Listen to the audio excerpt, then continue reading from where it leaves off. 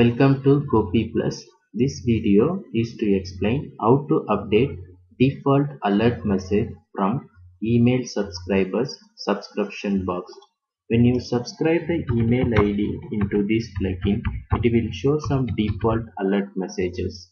For example, when you submit your email ID, it will show this alert message after email subscribed successfully. If you want to modify this alert message, go to your dashboard, click Plugins Editor menu, select Email Subscribers plugin in this drop-down list, go down, select version/version.js file. In this file, we have the alert message.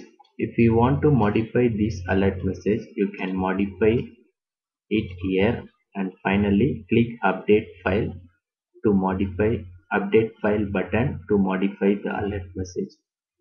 Thank you.